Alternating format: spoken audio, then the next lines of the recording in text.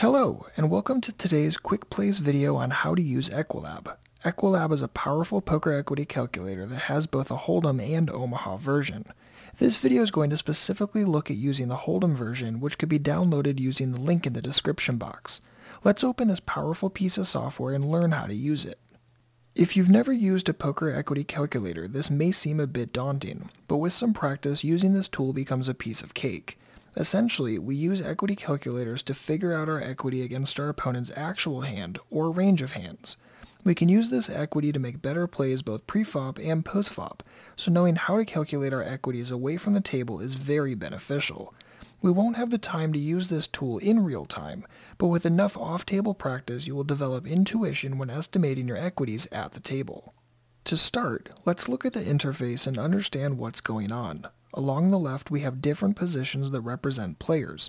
On the respective line we can input a range of hands, or exact hole cards, and on the right we can see their equity. We can enter cards or ranges a bunch of different ways. We can click this column to input a range. We can click this column to enter specific hole cards such as our own. We can enter a random range here, clear out a row's inputs, or choose from a preset of ranges based upon the action of a particular villain. Let's start by doing a basic calculation to highlight the process. Say we open raise with ace-king, a short stack opponent shoves, and it folds back to us. In this situation we can start by opening Equilab and entering our hole cards.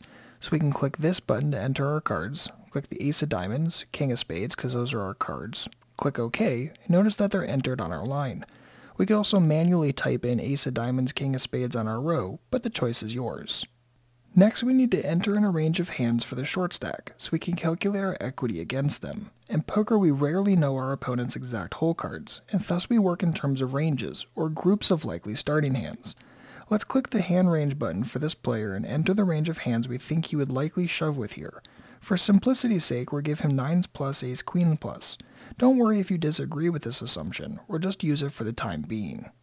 When we open the hand range window, we see a lot of different options. The left side is a starting hand matrix where the pocket pairs run diagonally, the bottom left is unsuited hands, and the top right is suited hands.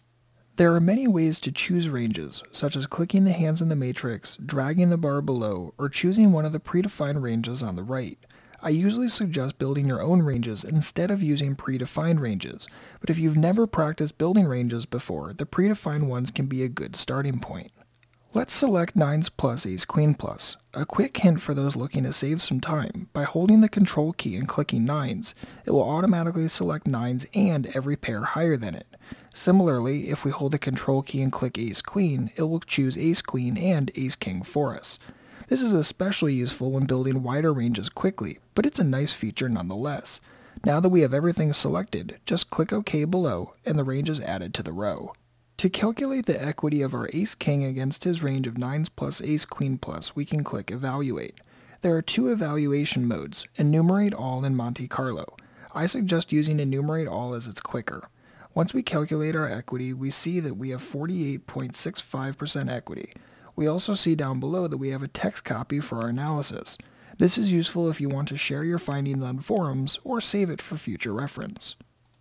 In this exact hand, we can simply compare our equity against the current pot odds and make a decision. Here we are getting 1.3 to 1 on a call and need at least 43% equity. Equilab showed us that we have almost 49% equity, and thus we can make a profitable call here. This doesn't mean that we will win 100% of the time when we call, but we will win often enough in the long run to make this a profitable call given the range of hands we assigned MP and what we thought he would realistically shove with.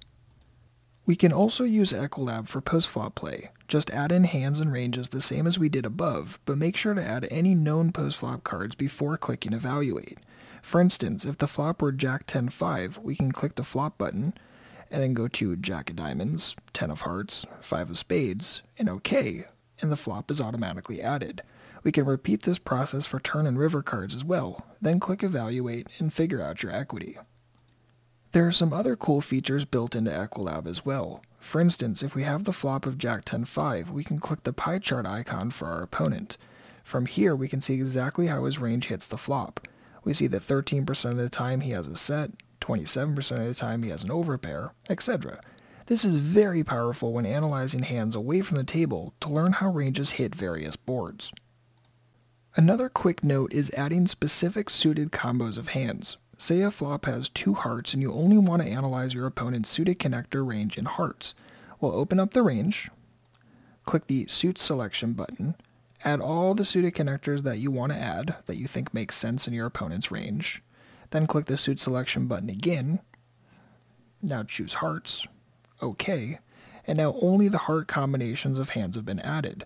This is great and gives you a very specific equity calculation when you're going against flush draws. There are other uses and features of Equilab, but now you know how to use the tool and calculate equities on your own.